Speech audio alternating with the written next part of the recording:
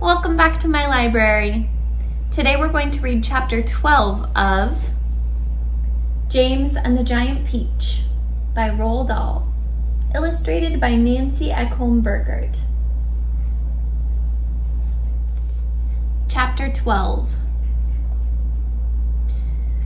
James decided that this was most certainly not a time to be disagreeable. So he crossed the room to where the centipede was sitting and knelt down beside him. "Thank you so much," the centipede said. "You are very kind." "You have a lot of boots," James murmured. "I have a lot of legs," the centipede answered proudly, "and a lot of feet. 100 to be exact."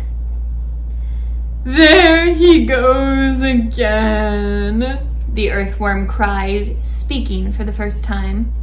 "He simply cannot stop telling lies about his legs. He doesn't have anything like 100 of them. He's only got 42. The trouble is that most people don't bother to count them. They just take his word. And anyway, there is nothing marvelous, you know, centipede, about having a lot of legs." "Poor fellow," the centipede said, whispering in James's ear. "He's blind.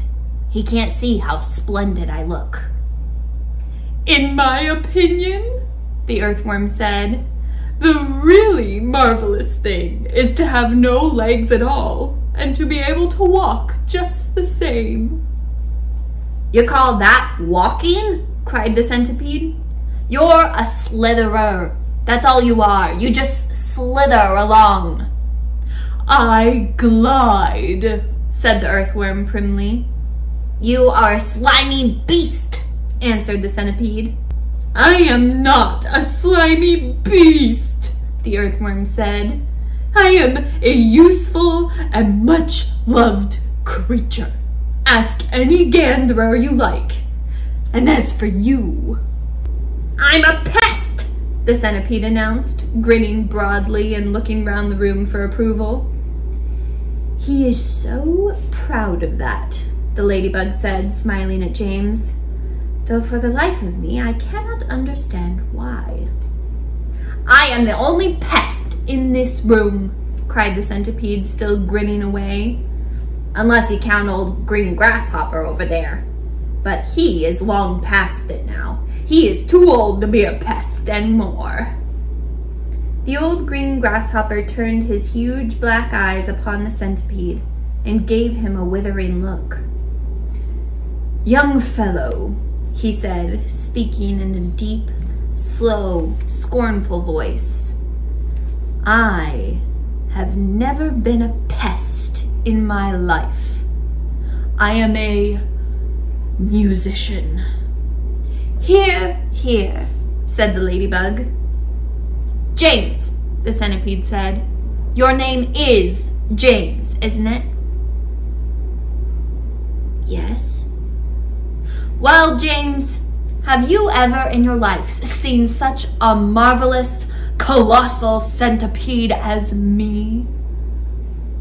"I certainly haven't," James answered. "How on earth did you get to be like that?" "Very peculiar," the centipede said. "Very, very peculiar indeed. Let me tell you what happened.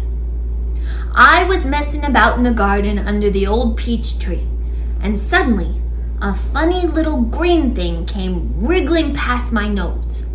Bright green it was, and extraordinarily beautiful, and it looked like some kind of tiny stone or crystal."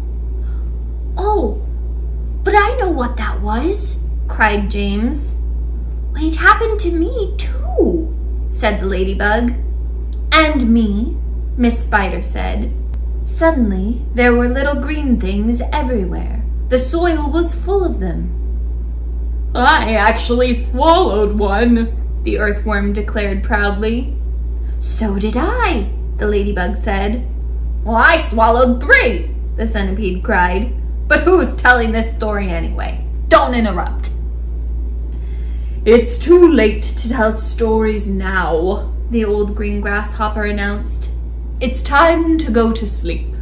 I refuse to sleep in my boots, the centipede cried.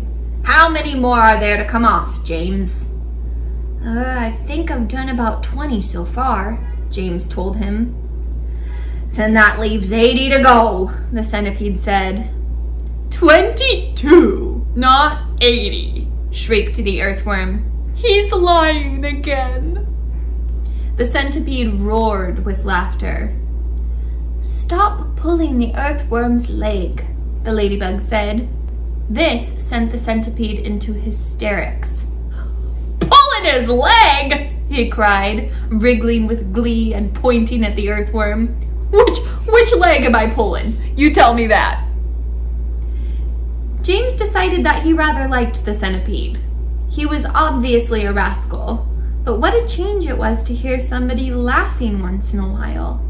He had never heard Aunt Sponge or Aunt Spiker laughing aloud in all the time he had been with them. We really must get some sleep, the old green grasshopper said. We've got a tough day ahead of us tomorrow. So would you be kind enough, Miss Spider, to make the beds? And that's the end of chapter 12. We've met many new characters in this chapter. Do you have a favorite yet? James seems to like the centipede the best. What about you? Make sure you like and subscribe so you're here for the next chapter. See you soon.